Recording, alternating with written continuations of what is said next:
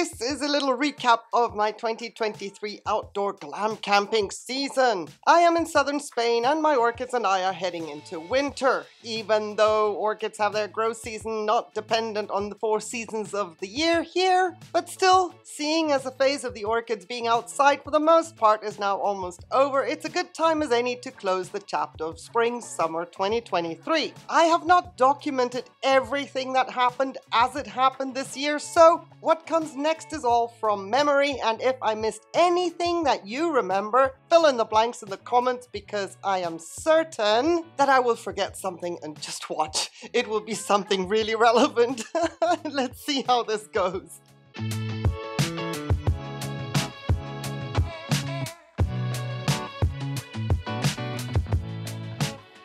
Standout this season was humidity. My goodness, I absolutely loved the consistent high humidity from June through to mid-September. Sure, I had a few days during which it was the norm of 30%, but only a few days. It was wonderful for me, for many orchids as well, and for many orchids it caused their demise. Seeing as my standard average humidity levels are around 30% in the years that I've been working with this collection, my setup is geared towards a very dry climate, and my water retentive media balances the low humidity out. Well, when the humidity is consistently above 75% as it should be for optimal orchid growing, water retentive media sucks the humidity in from the air, and no matter how much airflow there is, the airflow is also loaded with humidity, meaning nothing dries out. I am not complaining at all. Sure, it's upsetting to lose orchids, but it proved a point when I speak about how leca and other water retentive media has to be dialed in so as not to lose orchids in semi-hydroponics in a climate with high humidity. Anyway, I thoroughly loved it, despite losing orchids. Meanwhile, my rescue missions are still underway. The phals that I have switched to semi-hydro are doing really well. I will do a separate video on those, but in some cases, I have had emotional times to say the least.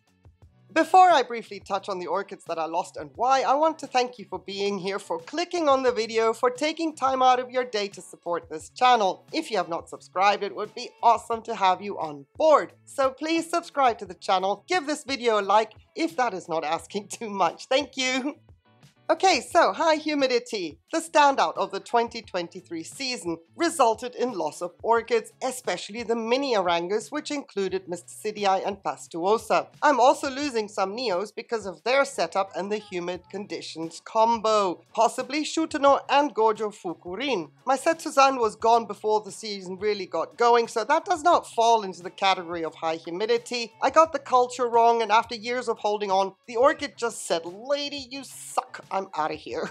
Oops, I guess I didn't get the hint with the other two. Another mini angrecoid that I lost was Rangeris masticola. With the exception of the Setsuzan already, sayonara before the season began, the setup for the rest was also water retentive, and they all had another thing in common: they are miniature orchids. So yeah, it was a bit of a cluster.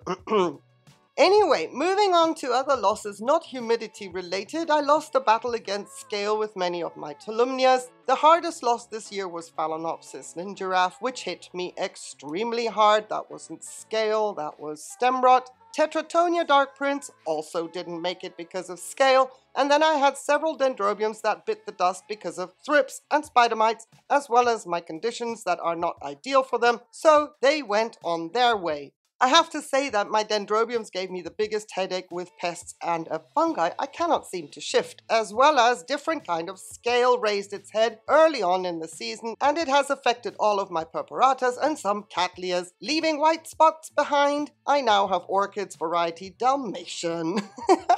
And that new kind of fungus that I just mentioned, it started making its rounds early in the season as well, which settled on Patricia van Puyenbroek first and moved to Hibiki. And the only thing that has worked so far is just the removal of the leaves.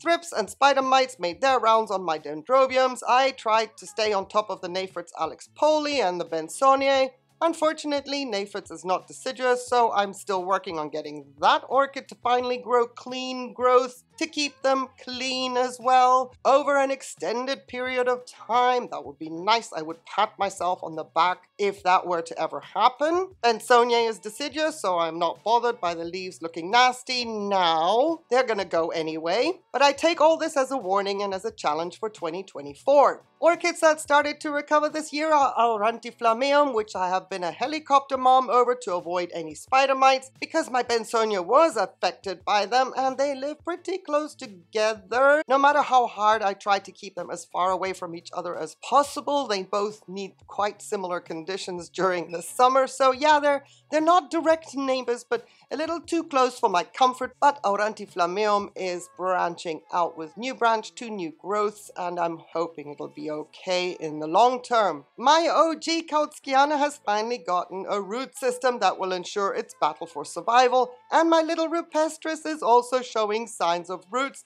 that it has not had since I received it 4 years ago. My pride and joy recovery is my Epidendrum stamfordianum, which I have featured a lot in recent videos just because wow.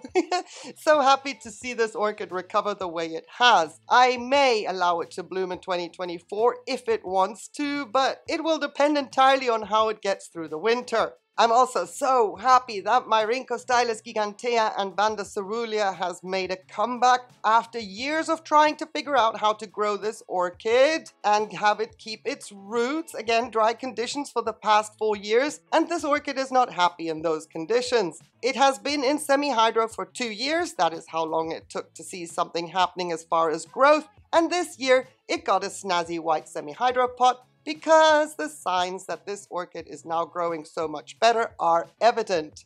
First time bloomers were White Bridal, the Kautskiana that I got from Anonymous, Fornery, my Atro Walker, one branch of my Chow Praia is now blooming with 2 beautiful spikes, my Munificum, and probably other orchids that have slipped my mind. Again, if you know more at this point, remind me in the comments. While on the subject of first time, I have several orchids that started new growths during a time of year when they normally do not. Astraea not only came out of the gates with 4 new growths, but is now maturing an additional 3, all within a 12-month period. We still have no blooms from this one, but wow, the root system is gaga, so now I'm hopeful for 2024. My Digmiana, Tenebrosa variety Aurea, and the Purpuratus are growing new growths when normally they start them during late fall, and then I have to be all panicky about them with the low light levels throughout the winter. But nope, we are already well on our way and I could fertilize at leisure. My Gold Coast grew 2 new growths after being attacked by Ciliano, and while one of them at the moment is blooming,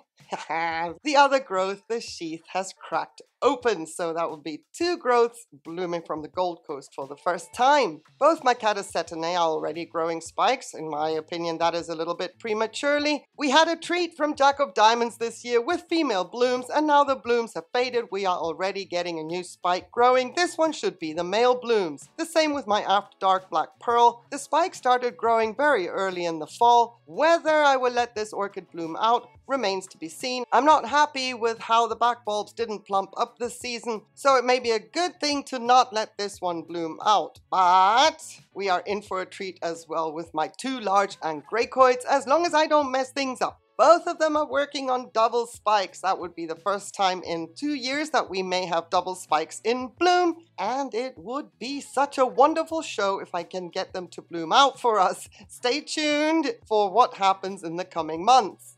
Cousin It became a daddy, and baby It's are scattered around Europe. He sends his regards and hopes that his offspring will make their new parents happy. And Big Daddy has shown 2 blooms already, even though there are no signs of actual spikes. But last year, he started blooming in November, and I thought that was early. Now, at the time of filming, this is October, and I had 2 blooms. Totally crazy.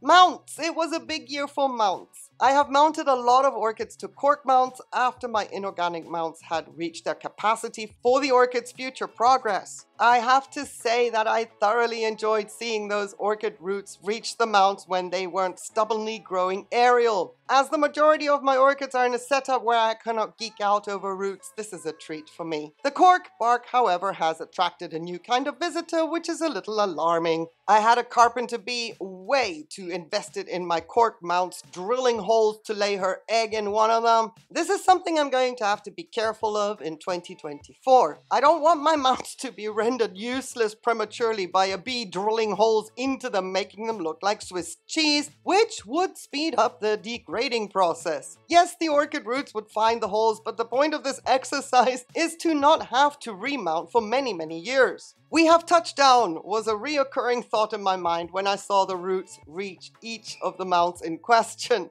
It was so much fun. And let me show you the recovery of my Dendrobium ceroula. I have new roots growing at the base. This is huge for this orchid because she struggled more than I thought she would after she got sawn off the aphyllum mount. Yes, at the beginning of the season, I took a saw to a mount and carved 2 orchids out of the mount because after 5 years, well, the aphyllum is a bit of a beast. So it was the first time I ever used the saw to get orchids off a mount. But hey, there's always a first for everything, and who knows, maybe in future I will be needing to do this again. I am just happy that ceroula is now growing roots at the base and she is recovering from that shock. My standout orchids for 2023. Well, Stan the man has given me the most joy because I managed to get him to grow 25 new growths this year and no locust has taken out the leaves. The challenge for the winter now is to protect his new foliage from cold damage, but his towel will be handy and hopefully effective.